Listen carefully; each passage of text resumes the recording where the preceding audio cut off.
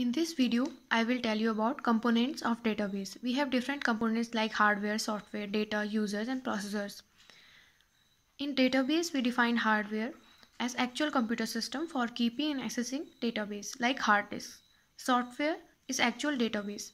So whenever we will say what is DBMS in regards to this database, this is a software.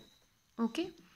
What is data? Data is a bridge between machine and user component. So if we will do something in our machine, like we will perform some SQL queries, and we are the user here, so we will perform these all the things. So the bridge between us and that machine is a data. We will say users like we who access or retrieve database in DBMS, and processors, instructions and rules that govern design and use of database. We have different type of constraint in database also. So what is a constraint? A constraint is a rule that defined database manager enforces.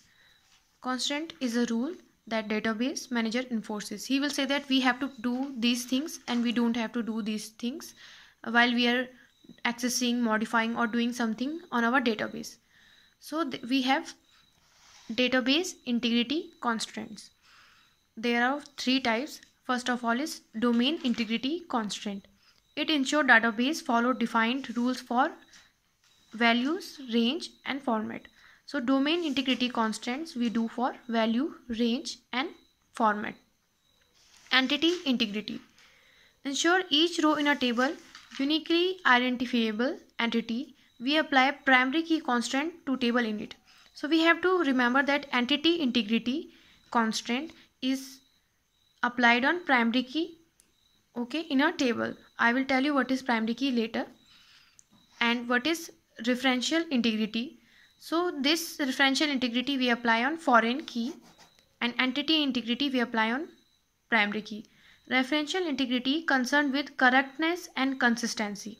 Okay, this is concerned with correctness and consistency of a database.